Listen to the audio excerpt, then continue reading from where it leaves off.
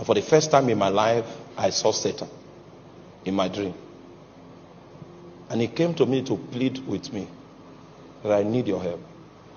Now, the Satan I saw did not have horns. So he was the most beautiful creature. I mean beautiful, not handsome. The most beautiful creature I've ever seen before. And trust me, I've seen all kinds of angels. The beauty I saw, he was radiating. And you know what? He was self-controlled to an extent that I did not expect. He doesn't stammer. He's so fluid in his speech. If you are not 100% submitted to Jesus, you will follow him. Oh, he's good. So I need your help. Say, my help? Then he told me the project that he was putting up in England. Now he needs my help to finish it.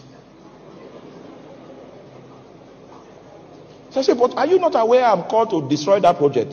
He said, that's why I came. We don't need to fight. We can. Then I woke up, eased myself, I came back again. When I slept, I was there again. This time he had gold. He had about 2,000 cards that look like ATM cards.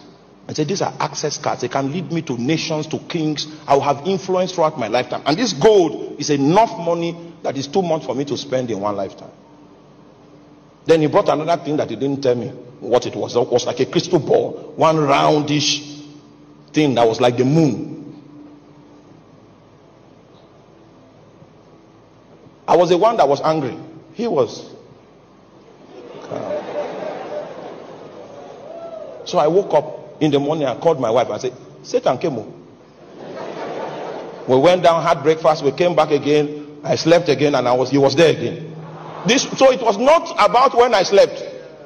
Somebody was okay. It's a product of stress. I had slept. In the morning, he showed up again 3 times.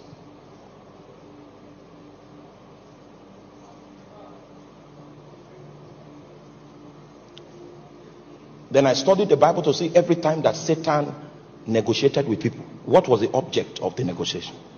When Pharaoh was negotiating with Moses, what was it about? When the kings of Sodom came to negotiate with Abraham, what was it about? When he came to negotiate with Jesus in the wilderness, what was the subject?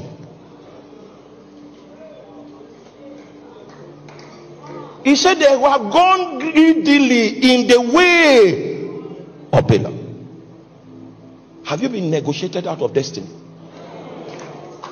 And what you are calling breakthrough are the spoils of compromise that you have drawn from this spirit. My sword will not fight on Satan's side. And finally, in Revelation chapter 2 verse 14.